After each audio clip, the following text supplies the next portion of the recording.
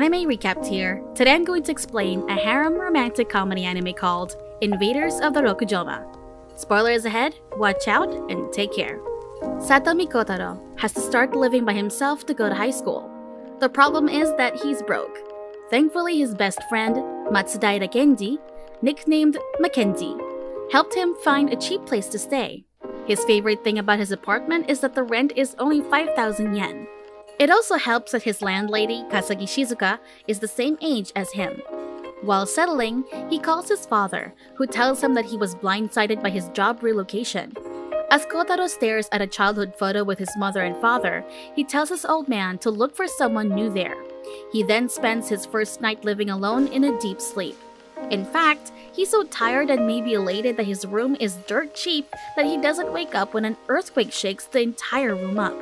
The next day, Koutarou shows up for work at a dig site, and Mackenzie is also there. The two friends have a chat while doing their jobs.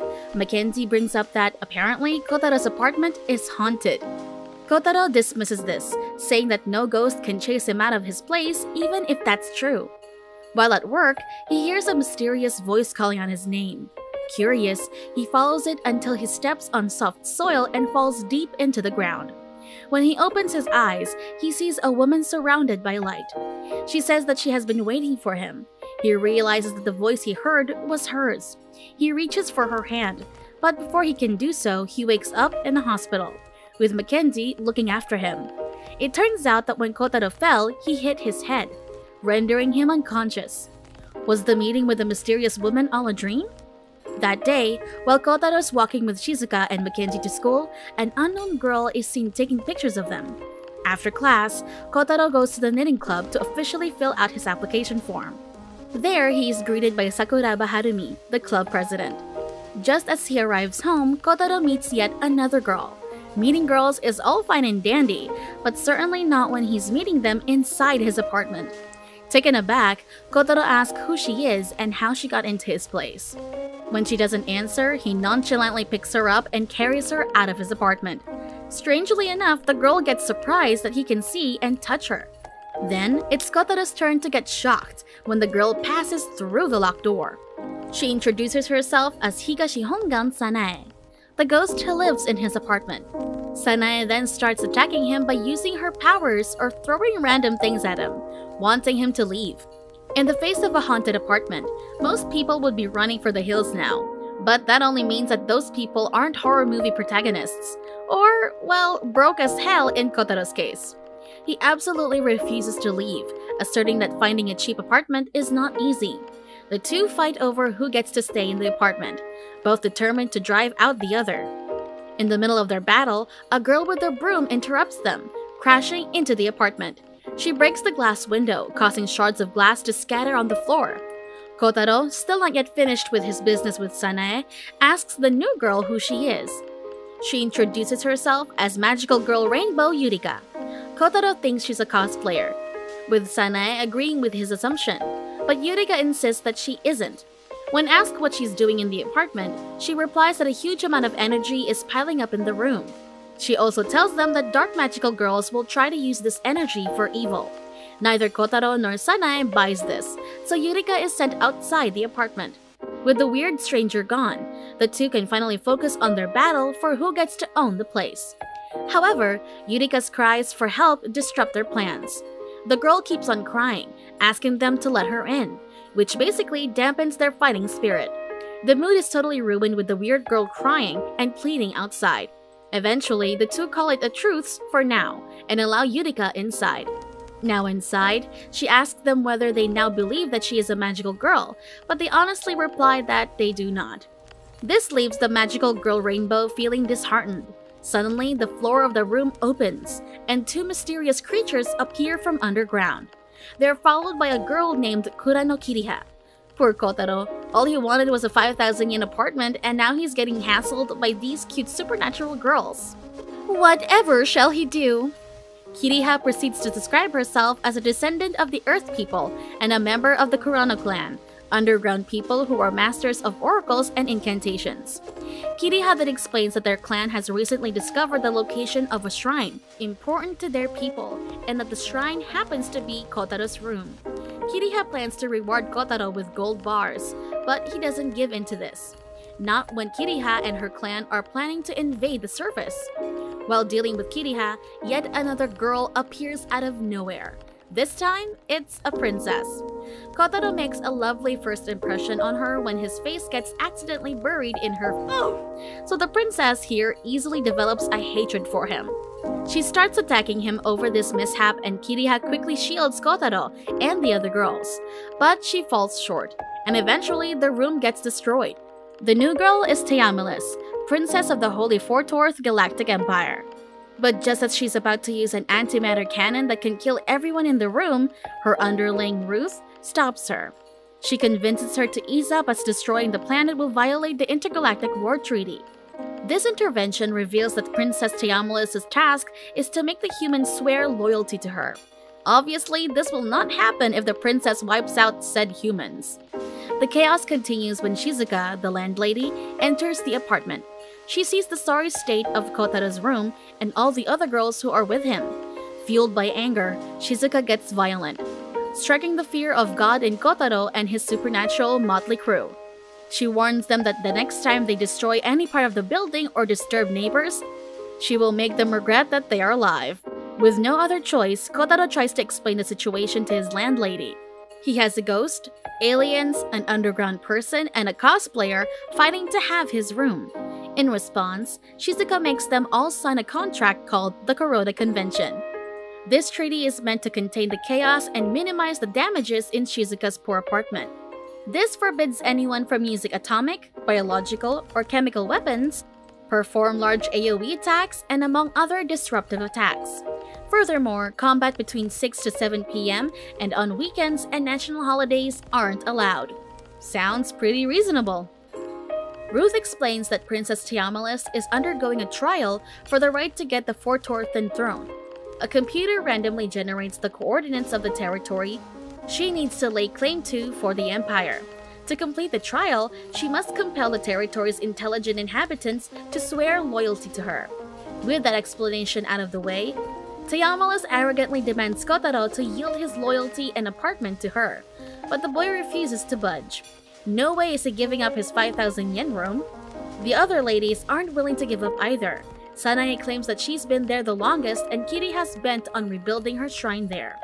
The egoist Teamilis makes fun of them for being self-serving while Yurika, the only non-selfish person there, weakly tells them that she has to drive out the bad guys who are after the energy in the apartment. Just like before, her spiel is dismissed by Koutarou and Sanae, who just think that it's her cosplay spiel. Soon enough, the five of them settle for having 1/6 of the room. Each sixth will be worth 180 points, and each centimeter will be worth 1 point. They have to compete for the points through a card game. The winners get points from the losers and will be able to expand their territories. The one who comes in first will take 3 points from the last in place. Whoever comes in second will take 1 point from the fourth placer, and the third placer neither gains nor loses any points. Kiriha explains that they will be holding 5 games a day, and each person will get the chance to choose which game to play. For their first day, Kiriha gets first place. The next day, Koutarou asks Sanae to keep an eye on the apartment for him, since he will be at school. At the knitting club, Koutarou tries his best to learn how to knit. Harumi, the club president, guides him and gives him tips on doing it correctly. It is also revealed that the girl observing them from a distance before was just Yurika. Back at Teamilis' home, she observes Koutarou using their advanced alien technology. She ponders on how she will make him swear his loyalty to her. Ruth recommends her to spend time with him to accomplish this, giving the princess an idea. One day after school, Mackenzie finds Koutarou sitting alone in the classroom. He asks him why he is there, and Koutarou replies that he doesn't have club activities that day and wants to relax. Mackenzie wonders why he doesn't just go home already. But Koutarou does not elaborate. Kiriha overhears this conversation through her underlings and decides to cook a meal to help him relax. That night, delicious dishes are served at Kotarou's apartment. Sanae, Taya, Ruth, and Yurika are there as well. Seeing the flavorful dishes that Kiriha has cooked, Sanae begs Koutarou to let her possess him since she can't eat while she's a ghost. Koutarou agrees. Luckily for him, the possession process is fairly simple. All Sanae has to do is to cling to his back, and they're all set to eat. Everyone has a splendid meal thanks to Kiriha's cooking. The following day, they all decide to play a card game. While Koutarou goes for a bathroom break, Taya tells Kiriha that she knows that she's been doing more than just cooking meals these past nights. In turn, Kiriha retorts that she also noticed that Taya's been devising some plans of her own. The next day at school, Koutarou is shook to the core when 4 new students are introduced to his class. You already know where this is going. Those new students turn out to be Kiriha, Taya, Ruth, and Yurika. Happy days! During lunch, Taya and Ruth encounter the most ruthless guys in school, the boys' cheer squad. 2 classmates come to their rescue, saying that whoever crosses them always ends up regretting it.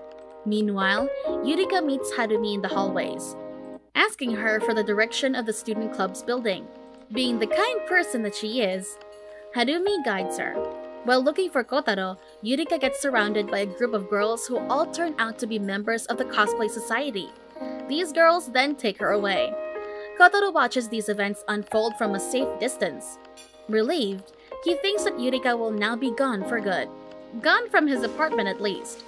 When they got home, they play card games once again. In the middle of one, Taya finally loses it and declares that she's tired of playing card games all the time. Koutarou agrees with her, saying that he's tired of it himself. In response to this, Kiriha proposes that they participate in the school's inter-club obstacle course marathon. Taya and Koutarou approve of this right away. According to the rules of the inter-club marathon, each participating pair must be from the same club.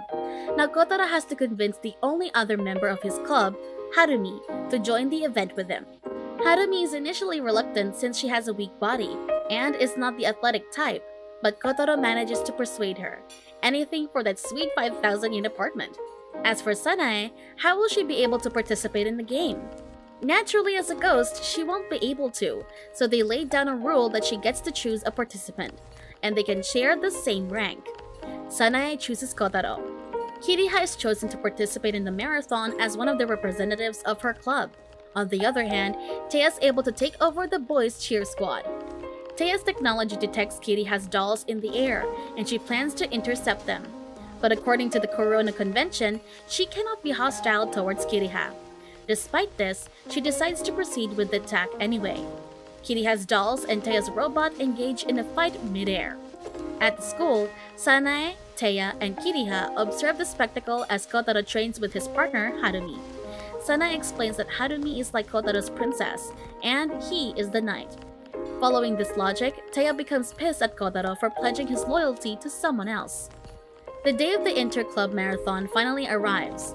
Kiriha and her partner are off to a good start as they rank first in the competition, knocking the other opponents down. Taya and her partner come second, without Taya really doing anything while her partner carries her shouting, "Hail to the princess!" Koutarou and Harumi are lagging behind, but they are not discouraged by this. Koutarou carries Harumi and follows the others. Due to their clumsiness, Yurika comes in last. She hasn't even started running yet. The marathon's problem-solving portion stumps Koutarou. On the other hand, Harumi answers it correctly and goes ahead of him.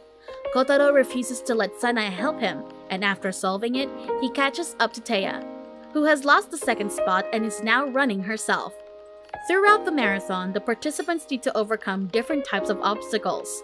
Their ranks have been consistently changing except for one person, the undisputed number 1, Kiriha. During the marathon, Harumi meets a very tired Yurika, whom she helps to get up from the ground. Yurika remembers Harumi as the nice girl who helped her find her way to the student club's building. Exhausted, Yurika thinks about giving up, but Harumi encourages her to go on. The 8th obstacle course is to balance on planks, but Taya has planted shock bombs around the ground so that anyone who touches the planks is hit. This makes the obstacle even harder than it already is. Because of the bombs Taya's placed, everyone is now stuck on the planks course. Many have been blown away and only a few are left to finish the marathon. As for Yurika and Harumi, the girls are still stuck in last place. While the pair continues to run, Harumi suddenly falls and passes out. There are no medics in sight and the only one who can help Harumi is Yurika. There is only one thing she can do, and that's transforming into a cosplayer, a magical girl. She uses a special move called Remove Disease on Harumi to get her back on track. Back to the front lines, Koutarou is all set to become the winner. That is, until he falls to the ground and passes out from exhaustion. The second and third place, Kiriha and Taya, battle it out one last time. And for the last obstacle course, they have to duke it out through a Bring Me game. Tatalicious Kiriha has to bring an A cup raw or smaller, while Flat Justice Taya must bring in a D cup or larger. Is it even legal to ask high schoolers to... Moving on. Fortunately or unfortunately for them, they don't have to look any further since what they're looking for is just each other. While Taya and Kiriha battle it out, the finish line has already been crossed. And as for the winner of the marathon, it's a tie! A tie between Yurika's Cosplay Club and Koutarou and Harumi's Knitting Club. Now who said nice guys finished last? Subscribe to watch more videos like this. Turn on notifications. And leave a like, it really helps the channel out. Thank you for watching.